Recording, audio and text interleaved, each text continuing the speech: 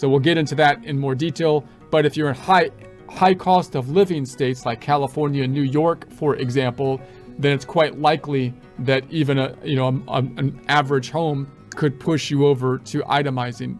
But if you're in an area where you don't have as high cost of living areas, you might see situations still where you're purchasing a home and people are still taking the standard deduction because it's fairly high and they're not taking on as big a loan with the standard deduction or paying as much of the property taxes in that case.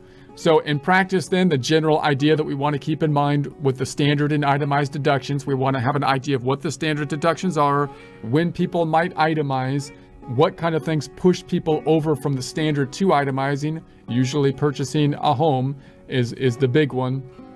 And when that might take place, so we can explain that to clients and then determine when it would be worthwhile for us to compile the added information of the itemized deductions, because we think it could possibly clear the threshold of the standard deduction. Okay, so we're down here on line 12, standard deduction or itemized deduction. Note that the normal standard deductions that we talked about in the past are on the left side of the form. So we have the single filer at the $12,950, doubling that to the $25,900, head of household at the $19,400. We'd have to clear those thresholds before it would be beneficial for us to take the itemized deductions.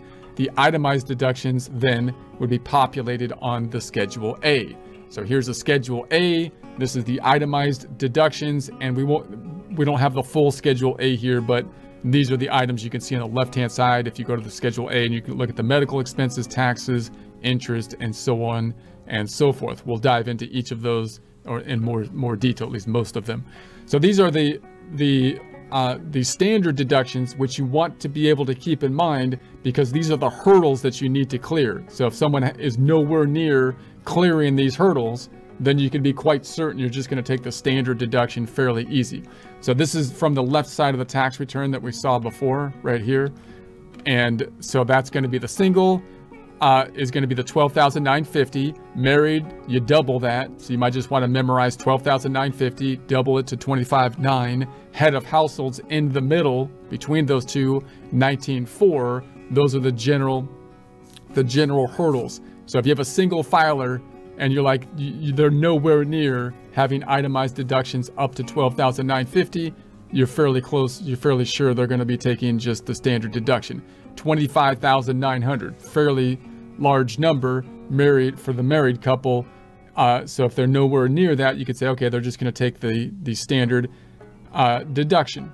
And then we have these added components if they were over 65 or blind or both. So in those situations, we up the standard deductions for those particular situations, and that's what this table is doing on the right. All right, itemized deductions.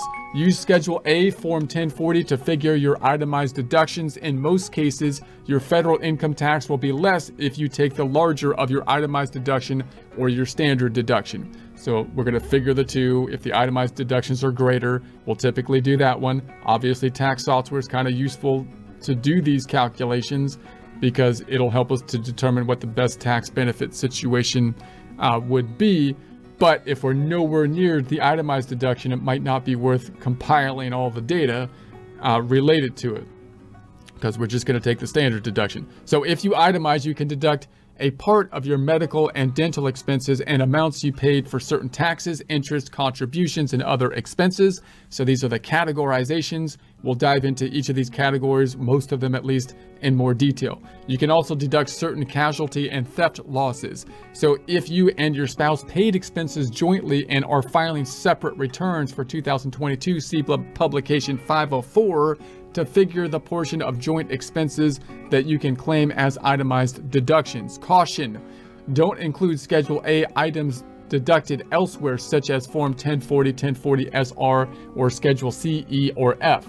Now this gets a little bit messy because you can imagine situations where a deduction might have been included on a Schedule C or a Schedule E, and you can't, what I would call, double dip. You can't take two deductions for the same thing. You can't say, I paid this much for this thing, and I'm going to deduct it over here like I paid mortgage interest or whatever, and I deducted it on the Schedule E, and then I'm also going to deduct it on the Schedule A. That would be double dipping. You paid the one amount, you don't get two benefits from it. So oftentimes we have to then think, where would we get the best benefit, or where does that particular deduction most properly belong?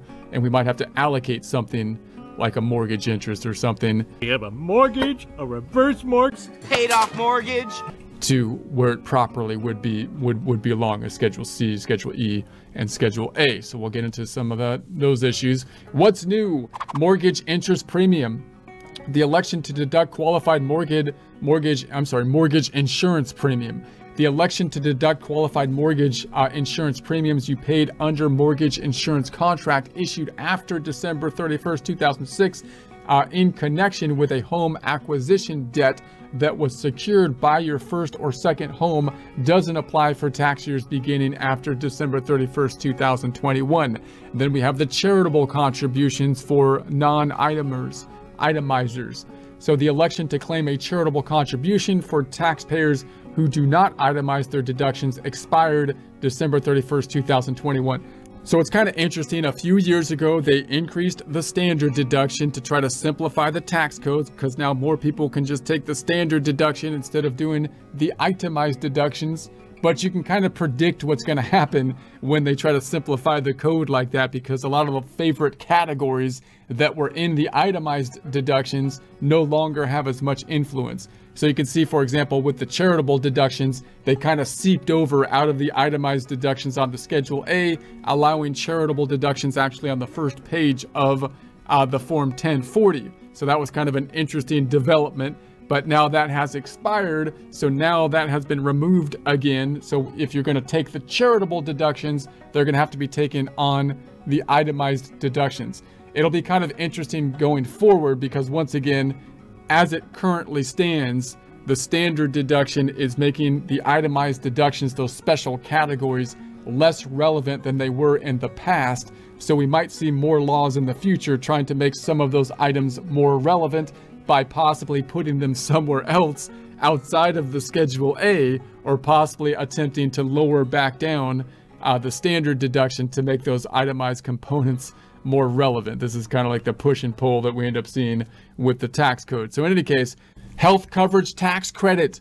The health coverage tax credit has expired if you are a Trade Adjustment Assistance, a TAA recipient, an alternative TAA, which is an ATAA recipient, a reemployment TAA, which is an RTAA recipient, or a pension benefit guarantee corporation, which is a PBGC payee.